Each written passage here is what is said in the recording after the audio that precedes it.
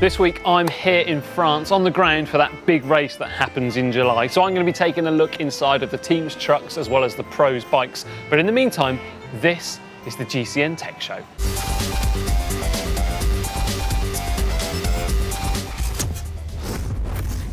So what's hot in tech this week then? Well, first up, because it's the Tour de France, we do start to see a lot of products getting released and spy shots too of them leading up to the big event. And firstly is a new helmet from Giro. This is the Aether. Now, this is a road standard helmet as opposed to a road aero type helmet. So I think this is going to be a replacement for the Synthe helmet. Now, what I really love about this helmet is that it uses different densities of EPS foam in different areas of the helmet to actually help with both saving weight as well as help with any impacts should you be unfortunate enough to encounter any. And sticking with impacts, in the unfortunate incident of any impacts, well, this helmet actually uses the MIPS spherical system. So the standard MIPS liner is essentially a plastic inner shell, very thin bit of plastic which is held on with these rubbery type inserts. So if you were to have a crash and hit your head, it does in fact reduce the chance of any rotational impact. Now, the MIPS spherical system is actually in between two layers of EPS foam. Now, you may ask, why would they in fact do that? Well, it's going to help give you a better fit of the helmet because you're not going to have that plastic liner on top of your scalp, as well as aiding ventilation. I do like a nice helmet. Now, this next really hot bit of tech that I've heard about this week. At first, to be honest with you, I thought it was a late April Fool's joke, but I did in fact speak to Shane Cooper, the owner of the company, and he tells me that this product is in fact totally real. It's a pair of $5,000 socks from company DeFeet. $5,000 for a pair of socks. Now, these socks are made from, I've been told, a very rare spider silk, the Madagascar golden orb spider to be exact. But why have they done it? Well, apparently, why not in fact? But they have done it in fact for a very good reason. That reason being to celebrate the 20-year anniversary of sponsoring the Quick Step team. So I have heard on good authority that they are actually going to present the team a pair of these $5,000 socks inside of a nice cabinet that they can then store in their service course headquarters of the team. Now, $5,000 for a pair of socks, you're not going to want to snag a toenail on those, are you? Anyway, more tech for you later on. So this week, having nobody here to discuss anything with, this week the question is actually going to go to you at home, and I'm going to read all of your comments to see what you think. But where am I going with this? Well, there is an age-old saying with bikes: strong, light, cheap, pick two. Yeah, normally you can't. So I need you to go into a hypothetical situation. Come on, let's do it. So this hypothetical situation, you're about to buy yourself a new bike, and there's three different characteristics to look at, in this situation anyway: lightweight, aerodynamic, and comfortable. So which one are you going to sacrifice? Let's start with lightweight. Well, certainly you're going to notice that climbing and with any accelerations, and also it's going to be good for your mind too, because after all, cycling is a pretty psychological sport after all when you're really suffering. Aerodynamics, well, we all know what that means, don't we? Maybe it's going to help you get to the cafe faster, it's going to help you win a race, or it's just going to get your average speed up. And then there's comfort, something which in some cases doesn't in fact matter. Take, for example, a track bike. Well, you don't really care about comfort on that, do you? Because generally a velodrome has ever such smooth wooden boards. But the question to you is, which of those three would you sacrifice if you had to? Let me know which one and why in the comment section down below. And next week, I'm going to use those certainly for a bit of a discussion point. Now, with the Tour de France just a couple of days away, it is very interesting, in fact, to hear that a team is going to start using a new product for arguably the biggest race of the year. Step forward Mitchelton Scott, who are going to be using Pirelli's P0 Velo tubular tyres for that big race. Now, I'm quite disappointed myself that my stalking qualities have not necessarily been that good, because I haven't noticed them in use. Apparently though, they have been using them, but an unbranded version, but I reckon they've probably been using them in training. That's why I've not got to notice it. Anyway, over the next few days, I do hope to get a closer look at them and bring you a closer look too. Now, another product I'm hoping to get a closer closer look at is in fact joystick tape.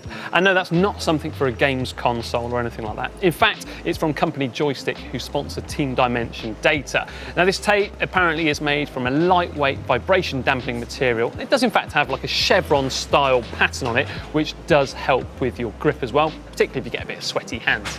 Now, they do have a wide range of colours, and then there's 2 special colours coming out as well. Dimension Data Green, obviously for the team, and then also a yellow model too. Now, will we see Mark Cavendish get to use that on his bike during this year's Tour de France? Let me know what you think about that in the comments down below.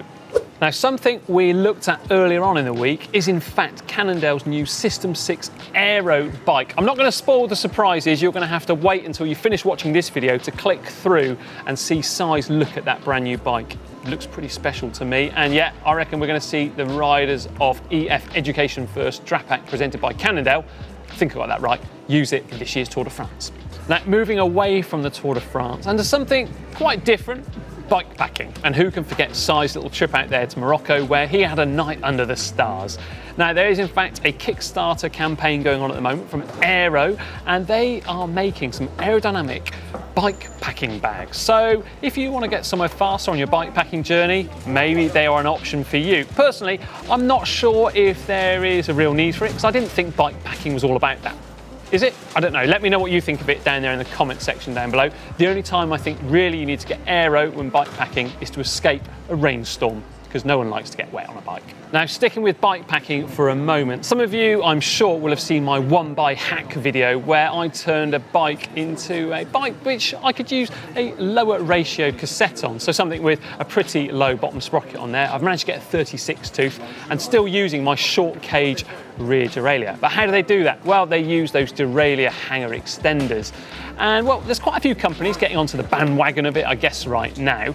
But why are they doing it? Well, none of the manufacturers of group sets actually recommend using a derailleur where it's not suited for. So a short cage rear derailleur is not suited for one of those 32 or 36 or even more rear cassettes. So Wheels Manufacturing, a company who currently have a massive range of derailleur hangers and bottom bracket options, they've just launched a derailleur hanger extender too. This one puts your rear mech 21mm lower, so you too can use an extra low ratio cassette. More tech next week.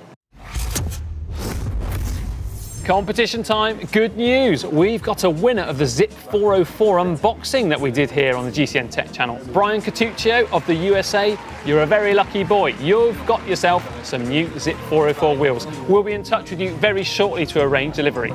Now, if you missed out on that, well, Brian was the only winner, let's face it. We've got another competition for you to enter, and the link for that is in the description down below, and it's for one of those Toe Peak bike boxes. So make sure you get involved, and maybe you will be as lucky as Brian.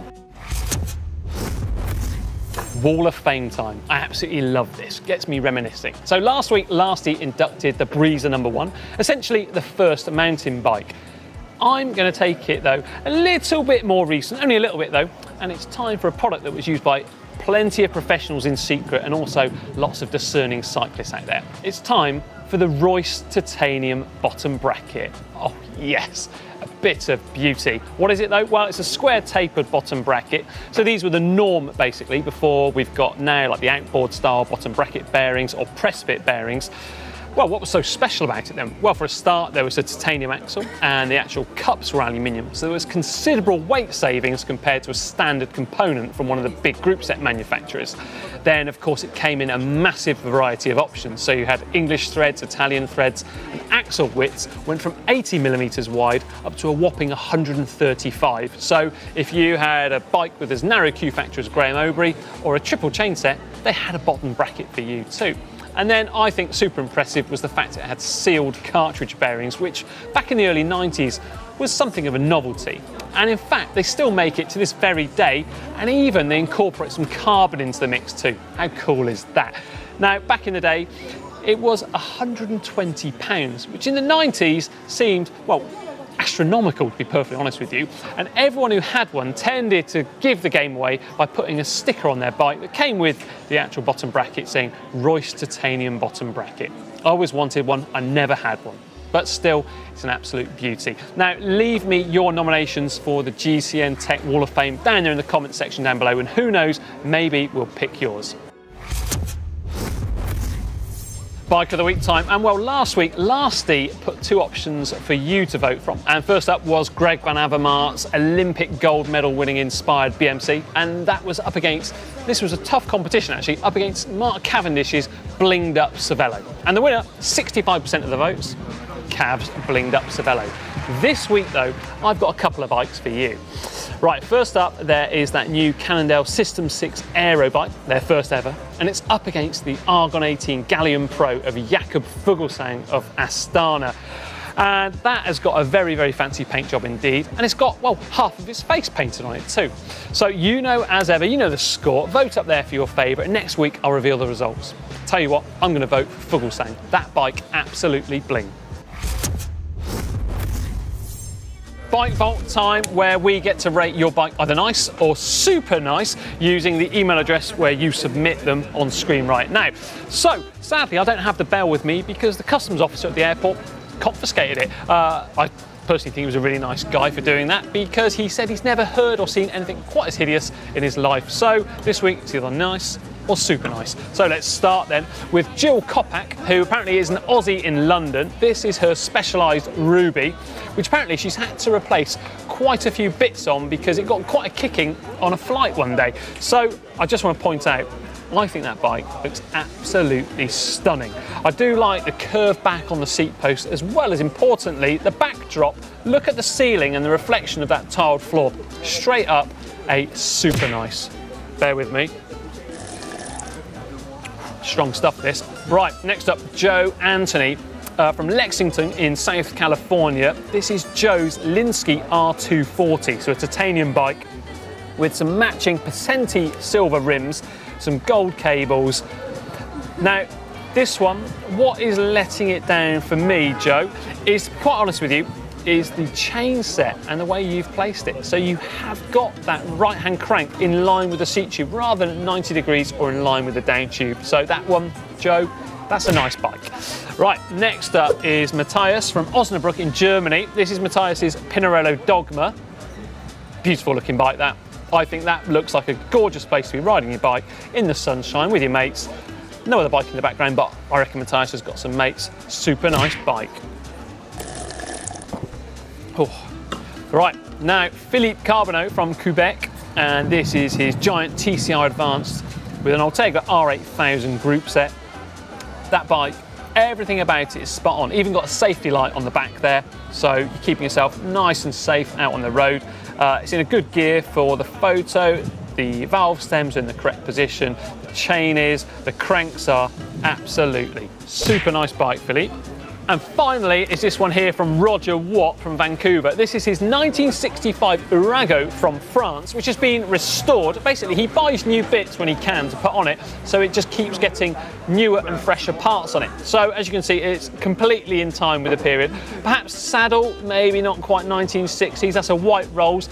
I wasn't around in the 60s, so I couldn't tell you if it was or not. But a Campagnolo group set, he's got a Campagnolo aerodynamic water bottle. Pretty sure that wasn't around then, but it does look the part on this bike. Reynolds 531 frame, Schwalbe white tyres. This one looks absolutely stunning. The sort of bike you want to take out on one of those perfect summer's days. Super nice bike. And you lot are really spoiling me this week. Now, as ever, you know what to do. Submit your bikes for the Bike Vault down here using the email address on the screen, and include, obviously, your name, where you come from, and some information about the bike. And who knows, maybe, just maybe, we'll be featuring your bike on the Bike Vault. Now, sadly, it's almost time for the end of the GCN Tech Show this week, but don't worry, we have got a whole heap of content coming up for you this week because, well, it's the Tour de France starting, as well as Eurobike. So, if you haven't already clicked on the bell notification icon, make sure you do so that you are aware of every single video we're doing. And also remember to like and share this video with your friends too. Don't forget to check out the GCN shop, where we've got for July some special yellow branded t-shirts. And then for another great video, this time Simon's look at that Cannondale System 6 aero bike. Click just down here.